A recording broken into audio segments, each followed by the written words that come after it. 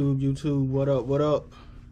Listen, your boy been down and out, man. I messed around and caught COVID right after Christmas, and it is January 23rd, man. This is really the first few days I've been feeling like myself. It was rough.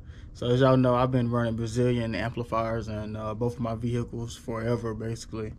And just want to try something out new for the bass. And so we're gonna do a quick unboxing, and I'm gonna show y'all what we're gonna be comparing the subs to. So let me get this box open and we'll go through it. All right, so sitting right here is something I had for probably a month now. No, matter of fact, it came right after Christmas. Like I said, I've been sick, so I ain't been able to get to it. But anyway, if you can see from down for sound, we're gonna go ahead and open this up and see what we have.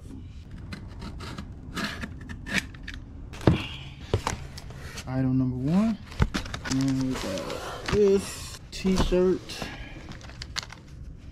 lollipop, voltmeter, lanyard, down for sound sticker, down for sound little flyer, and my invoice. And as you can see, thanks Michael, paid $2.99 for this amp, and that was for Christmas, or the December sale. Let's go ahead and get to what's in the box. So it was a JP23.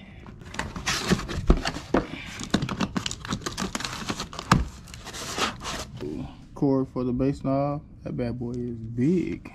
So yeah, bass knob, power, protect, clip, temperature, voltage, all that. So pretty nice.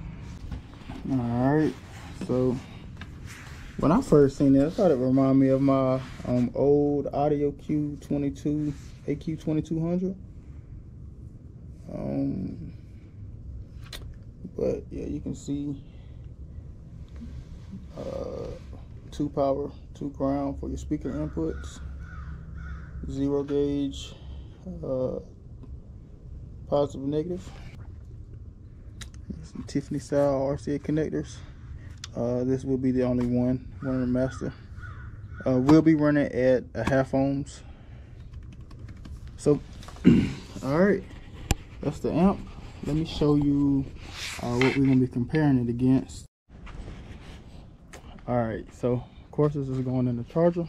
We're gonna be comparing this to this little tiny thing right here. So this is the 2 ohm version MD3K from Taramps.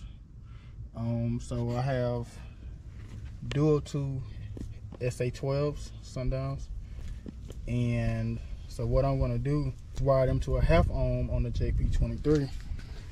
But let's just do a size comparison for a second. This is why I love Brazilian amps. This amp does rated power, and it is less than half the size of that. So this amp currently at 2 ohms, and it does, you know, it's rated power at 2 ohms. We're gonna run it on the JP23 at 0.5 ohm. So I'm just gonna have to switch the configuration in the subwoofers, and should be good. That's what I run on my mids and highs. So this will never be, you know, a bass car, never get on a meter. This car is all about mids, but I got a little bass too. So yeah, again, MD8K, and it's gonna be paired with the JP23 as a test. Right now I'm running the MD8K and the MD3K, and I got 3 AGM batteries under here. So it's gonna be a real test, not scientific. And what I mean by that is, I don't have, you know, 14 volts that's gonna be playing that. It's gonna be playing in the 12s, and I'll probably cap it off there. But yeah, I'm kind of limited. I can't add any more batteries to my car because I don't want to mess up with the stance of it. I love how it sits. So no batteries is going in there. Not quite sold on lithium just yet. So we're gonna be playing to the voltage limits of the car, probably not the full potential of these amplifiers. So let's go ahead and get a test, see how it sounds with the MD3K. We'll come through, flip everything, switch it out, and see how it sounds with the JP23.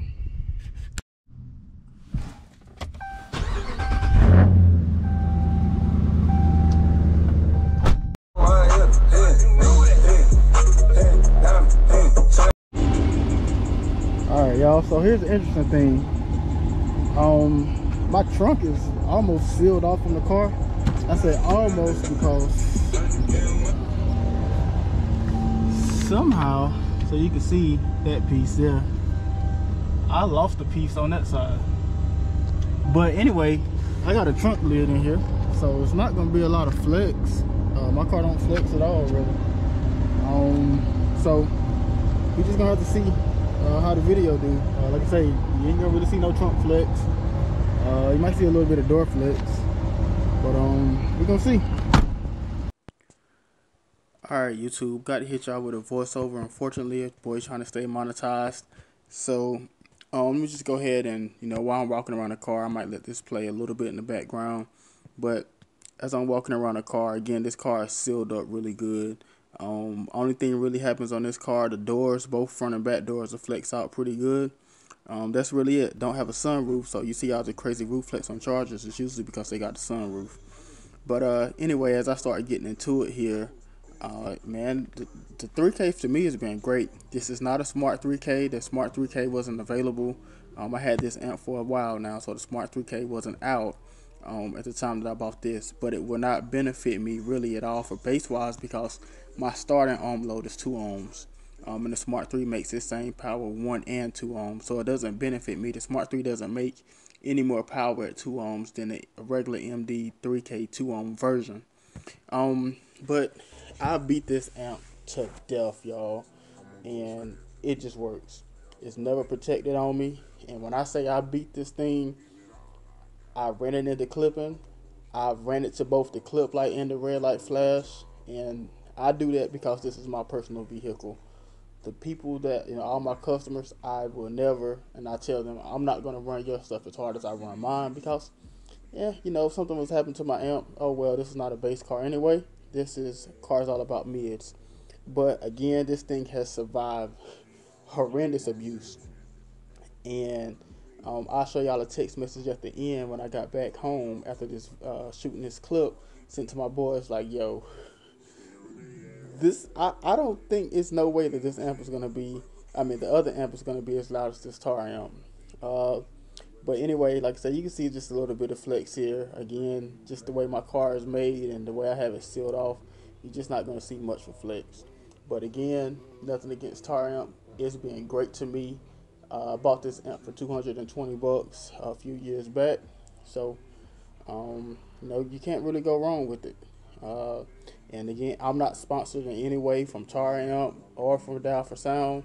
This is just my personal opinion. Why you gotta take my opinion? Well, I don't know. I've been doing audio now for over 10 years. You can look at my Instagram, see stuff that I built. I got a pretty good opinion and I know what I'm doing. So, that's really it. Now here's the text messages I sent to my homeboys. So pretty sure no way this new amp would be better. Either that or I ain't heard bass in a while is basically what it's saying. Alright, y'all, so I pretty much got everything switched out. Power ground, remote hooked up. I'm about to set the amp with the DD1. This is the old school DD1. So I do my stuff the right way. And then I'll get it in here nice and neat. It's gonna barely fit. But yeah, so DD1 hooked up, ready to go ahead and set the gains. Of course, I use a DSP, so not worried about the crossover.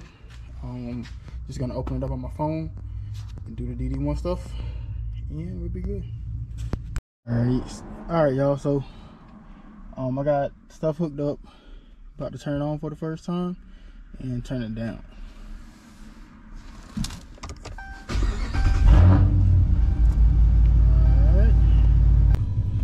All right, y'all. What up? What up? So, GoPro lost the footage of the JP23 video.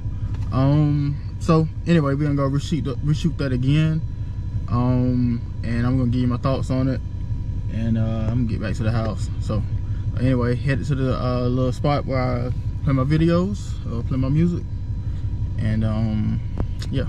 The noise, the life that I live took over my soul. All I wanted. All right, y'all, we back with the JP23 now, and once this gets to playing, I'm gonna tell you immediately, I noticed a much deeper bass response on the low end. I mean, this amp just it sounds good playing the lows. You can see there my voltage is 12.5, which is consistent with the Taramp. So it sounds like we're pulling about the same current. And the crossovers are the same. Again, I got a DSP, so the crossover didn't change, and this amp just has a ton more low-end output. For price, again, I paid $299 for this amp versus about $220 for the Tar amp. Both are great choices. Like I said, that Tar amp has survived some abuse. This amp, I don't really know now about how it's going to do for longevity, but as of right now, this amp walks away from the Tar amp for how I have it wired. I mean, I just told everybody, it feels like I got a brand new car for how it sounds right now. I think it's well worth the price. Now this amp has went up, so now we're talking about $100 price difference.